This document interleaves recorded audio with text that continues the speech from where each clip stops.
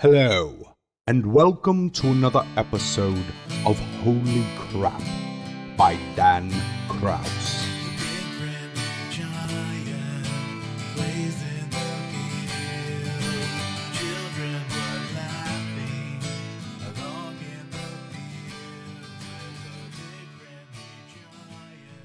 If Jehovah's Witnesses ever produce a movie concerning their doctrine about 144,000 saints who will one day be kings and priests in heaven, it would be called A Few Good Men. The Mormons should do the same about their general theology and call it a steaming pile of crap.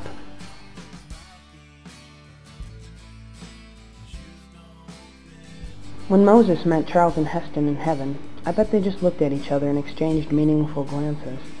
Moses patted Heston on the back and said, "Good job, man. You did good."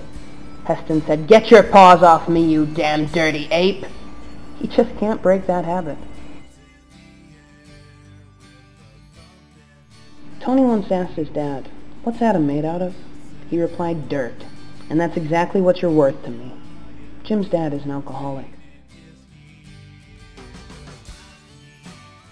Cloning Jesus from his DNA seems okay to me, but if the clone grows a mullet, I would doubt my faith. Shoes won't fit right.